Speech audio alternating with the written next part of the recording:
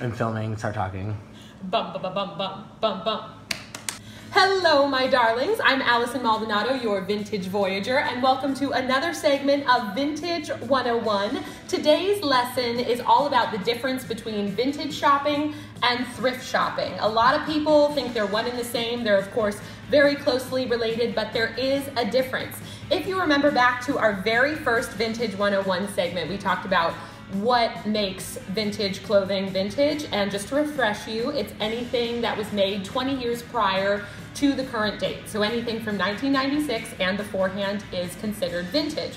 When you're shopping at true vintage stores, they of course abide by this rule. And as we saw with the past 7 locations that we visited, they all really take pride in the fact that they handpick each of the items in their store. They make sure that it meets these qualifications, that it's in good condition. If it has any damages to it, they make the repairs, and of course they store it really well, all with the goal that when the customer is buying it, even though it's an item that is decades old, it still feels brand new. And also, shopping vintage doesn't necessarily mean that you're going to pay cheap prices. Depending on what decade it's from, how well the item has been maintained, and especially if it's a vintage designer piece, you can pay really big bucks. Vintage is more investment pieces, I guess you could call them. Where you're really, investing in the quality of something that has withstood the test of time. And of course, if you continue to maintain the item as the vintage store did, you could have it for the rest of your life. Thrift shopping is a little bit different. When you're thrift shopping, think more your yard sale items. Thrift shopping is just that, it's thrifty.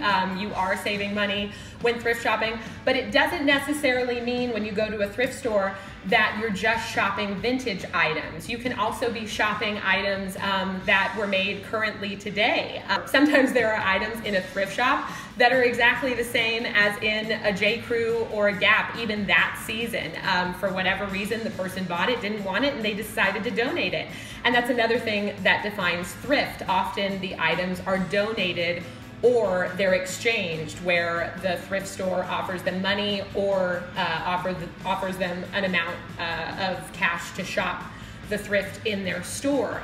So it's not necessarily pieces that are vintage. It can, of course, be vintage if people decide to donate items that are from 20 years or beforehand, but oftentimes it can be items that are currently, out today. I can't tell you the amount of times that I've been at a Theory or a J. Crew, and there's this outfit that I absolutely love, but it's way out of my price range, and then as soon as a week later, 5 months later, or a year later, I'll go into a thrift store and find the exact outfit for a fraction of the cost. And that's what makes thrifting so amazing, because you have that, potential when shopping thrift. The rule of thumb overall to remember that's most important is that thrift stores can carry vintage, but vintage shops do not carry thrift. So I really hope that you learned something great today. As always, please, if you liked this video, comment below, click like, and please click subscribe.